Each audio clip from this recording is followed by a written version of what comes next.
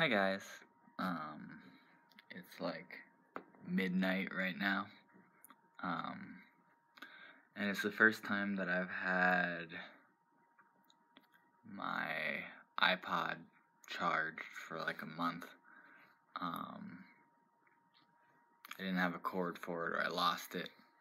But I found one today and charged it up. So now here we are. I've been trying to just do more stuff, and this is stuff to do. I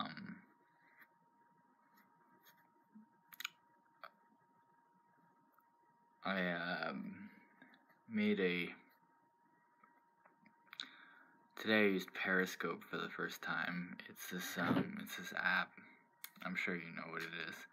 You take your phone and you can live stream with it. I was trying to use it to live stream a drawing that I was doing for a flyer, and it kept freezing on me. So I'm gonna have to troubleshoot that a little bit, but it was pretty cool. I feel like I was more into drawing when there was like some other reason to do it other than just drawing. I've been talking lately with people about the idea of like, people talk about doing art for art's sake and how you should just be comfortable with that. But nobody ever really knows how hard that is to do until the only reason that you have to do art is just to make it. 'Cause there's always, like, we always make art to show other people, or like write music to show other people, or do anything to show other people. And making art for art's sake, when you're doing all of those things or being involved in a community, it's easy. But then when you don't have that anymore, I mean, I personally have a hard time. I haven't quite figured out how to hermit and just kind of like work on stuff that I want to work on. That's sort of like a weird journey that I'm going on right now. Because I've probably every 2 months I just like not delete, but deactivate all of my social media. So I can take a break from everything. And then while I'm doing that, I'm like, oh, well, like, how do I do this now? Like, what is the point of making like a song if I'm not playing it for anybody? And I think I'm getting there. I get really sad about it once in a while, but then sometimes I feel really empowered by it, so it's all different stuff. But anyways, today I made a show flyer, and I don't have it here, but I'll link to it in the comments. I mean, it's across the room in my scanner, so I could go and get it, but I won't, because I'm pretty comfy in my seat and it's midnight and I'm tired and kind of falling asleep. But I thought I would talk a little bit about how I make flyers, because coming up with the content for like what's going to be in the actual flyer used to be difficult for me. I used to draw a lot of kind of just anime characters or whatever and make a flyer out of it and be like, go see this band. But now what I do is, there's an older bookstore nearby. It's a couple towns over. And I found this, it's backwards. I don't know if it's backwards. I keep forgetting. Anyways, it's the Dictionary of Symbols. And it's just this whole encyclopedia that has all of these symbols, and like what they mean in different cultures, and lots of spooky, like witchcraft stuff, and like Western mysticism and Eastern mysticism, and like all sorts of different things. It's really cool. It's alphabetical. And what I do is I have 1,000,000 dice because I'm a Dungeons and Dragons geek. And I take the dice and I just roll them. And then, see, I got 343. So I take this book and I turn it to page 343. You'll take your textbooks. And it's in the T's. And I can see what's. So there's a couple symbols. There's either tiger or time. So I would take one of those or both. Thunderbolt is here for 2, and that's pretty cool. So Thunderbolt is kind of what sticks out to me, I think. And I do that 2 more times. So I would take a number and, you know, look it up and be like, the moon, and then look it up and be like, oh, the promised land. So it'd be like Thunderbolt and the moon and the promised land, and that's like a cool combination. So I'm gonna probably write that down. I don't have to write it down. It's in the video that keeps track of it. And I'd say like, cool, like this is what's gonna be in the picture, and I kind of draw it and use like sigils, which you can find in my other videos, or all over the internet, and then make a flyer. And there's usually some kind of intent based in it. To be honest, the intent is usually like, go to the show, don't stay home. But sometimes I get a little bit less selfish about it and make something that I think will help. So that's how I make show flyers. It's lots of fun, and it helps for art in general to have some kind of direction like that that's like randomized and kind of like it's from, like, I guess if you can find a book that you think is cool that has source material in it that is cool, then you know that you're starting from like a pool that is already, like from that book, like I have a pool that I know everything in there is going to be something that I'm going to want to draw or that I can find meaning in. And then instead of like racking my brain and kind of falling under normal biases, I can just, you know, have the wind decide for me or something. I have some other cool books here that I got. I got this from the same store. It's Personal Mythology. Once again, I'm sorry if this is all reversed. It's a book on personal mythology. I like a lot of stuff in it. It's not that I don't like stuff in it. It's more that some of the stuff I'm just like, it feels a little outdated. I'm not really sure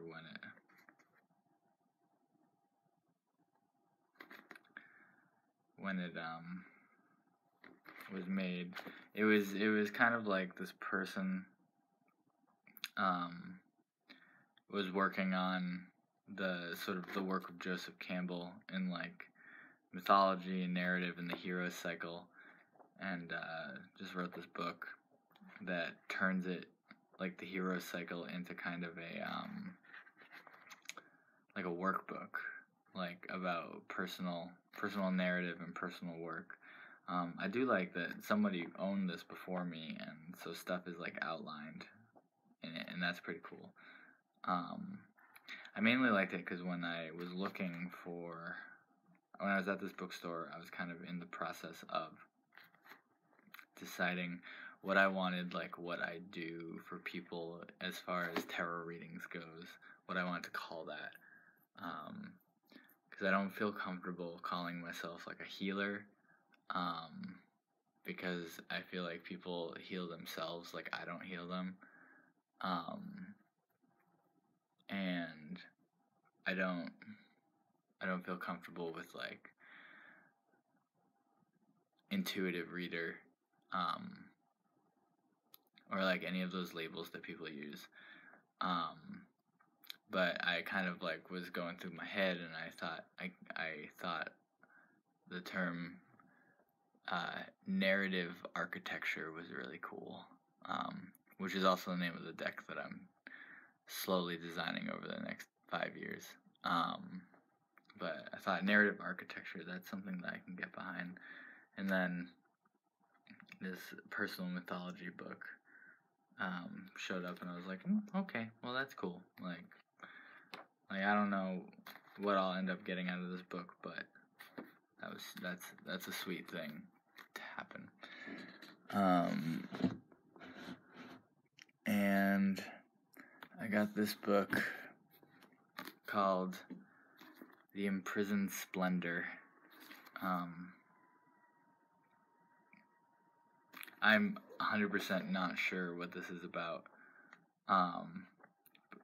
It's really hard to read because the text is so small. I think I want to get another copy of it that has larger text, because I think that is the problem that I have, is when text is really small. It gives me a headache, and I can't read. Like, even just looking at these pages, it hurts me. But it also just like looks really cool. Like, I really like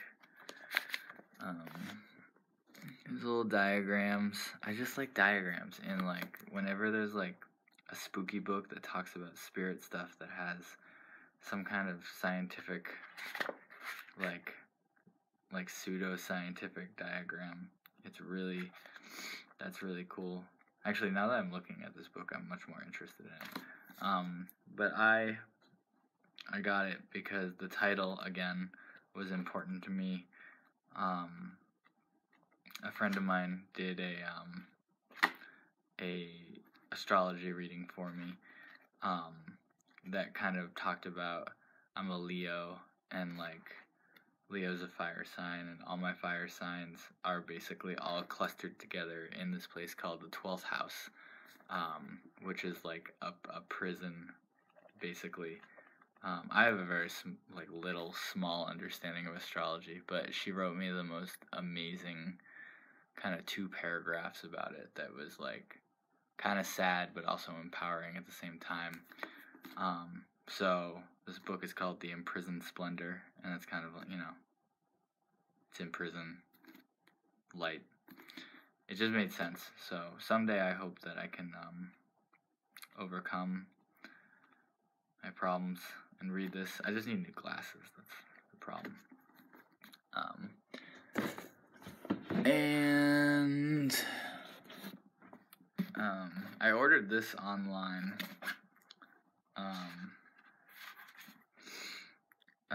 There's this author who's more, this is like a newer book, I think, than the others that I've shown you so far.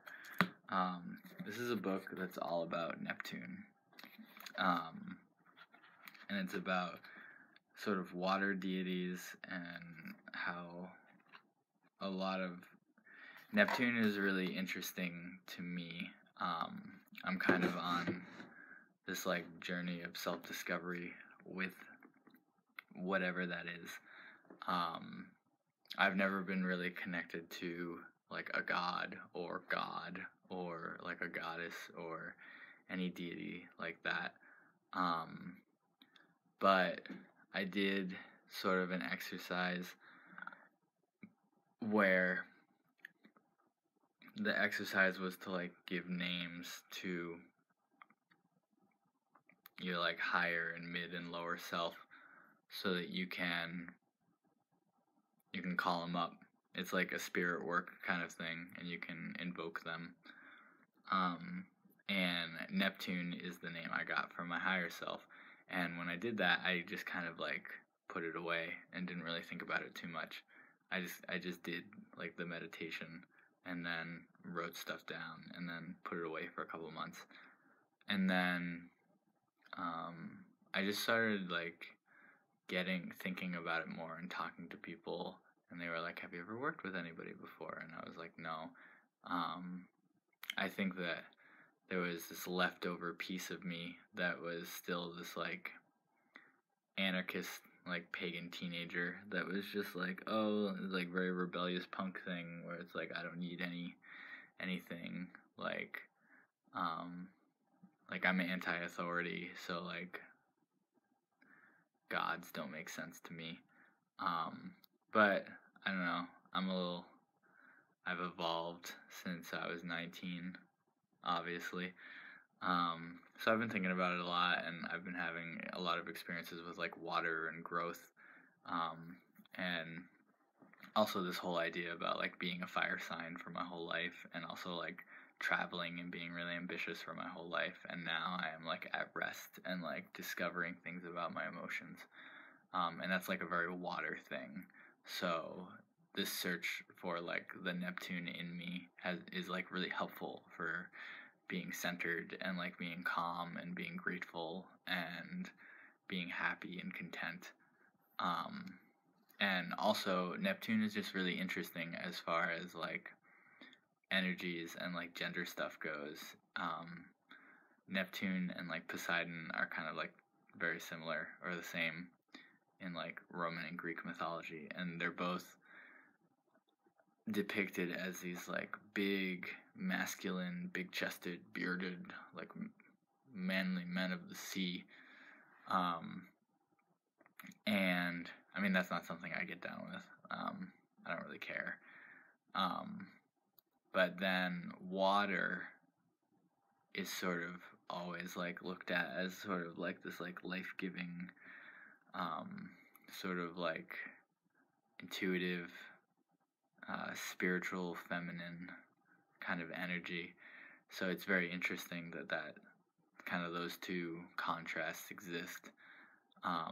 So this book has been fun to read, because I mean it's called The Astrological Neptune by Liz Greene, and it's fun to read, especially the first chapter, because it goes through all of these water gods from like very long ago cultures, and they all sort of meld together in different ways, and it talks a lot about like how these cultures like met and like traded with each other and invaded each other, and how that affected sort of like how these gods evolved into each other, and how like, because like in every other culture, water gods are these like sort of these serpents who basically gave life to the universe and are usually mothers, and either mothers or like agender,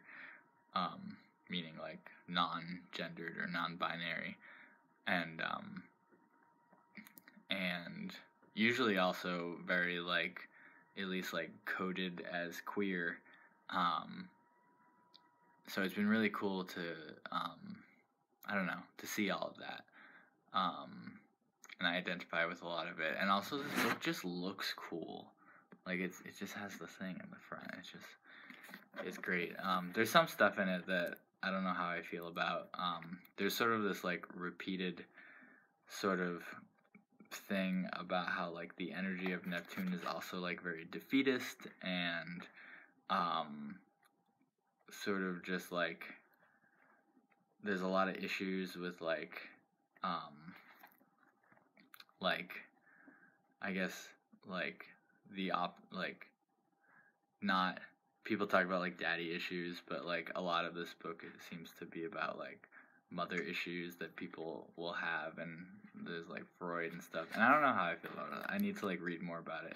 I can't talk about it too much because it's very academic. It's super like I have a hard, like I can only get through 10 pages at a time, and those 10 pages are either like super stocked with like awesome mythology stuff that I love to read and like cool astrological stuff, or the 10 pages will be about how like about like the martyrdom and like martyrdom and like returning to the womb and like all this other stuff, and like and sometimes that's hard for me to read through because I'm like, okay, I get it, like, yeah, we can move on. But the book is great, and Liz Greene is a really great writer, and I'm only like this far through the book, meaning this is what I've read, and I got this book like a few months ago, so it's not an easy read for me, but it's worth it to me. And once again, you get charts, and charts and graphs are cool and stuff like that. This was really handy to have. I went recently to get Reiki certified. I am Reiki certified now.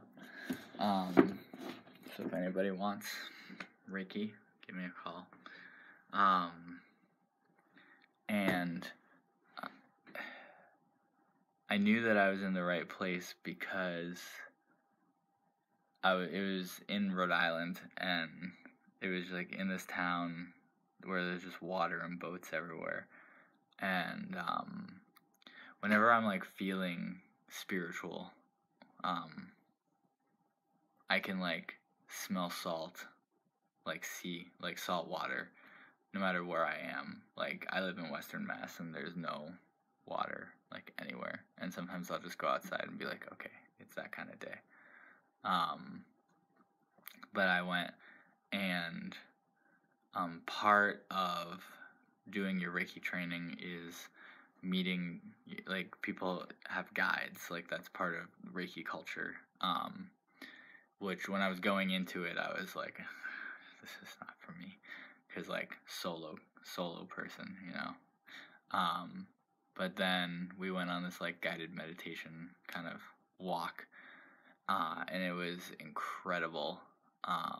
I had been kind of like searching for what Neptune meant to me, whether Neptune was like a god that I was supposed to like connect with, or just an energy, or like I didn't really know what. And I was kind of like I was looking. So when we did this thing to like find out, kind of reach our guides, it was this pretty amazing, like vivid sort of vision I had, where I was walking up, if you can imagine like a big grate fire escape that's all made out of black metal,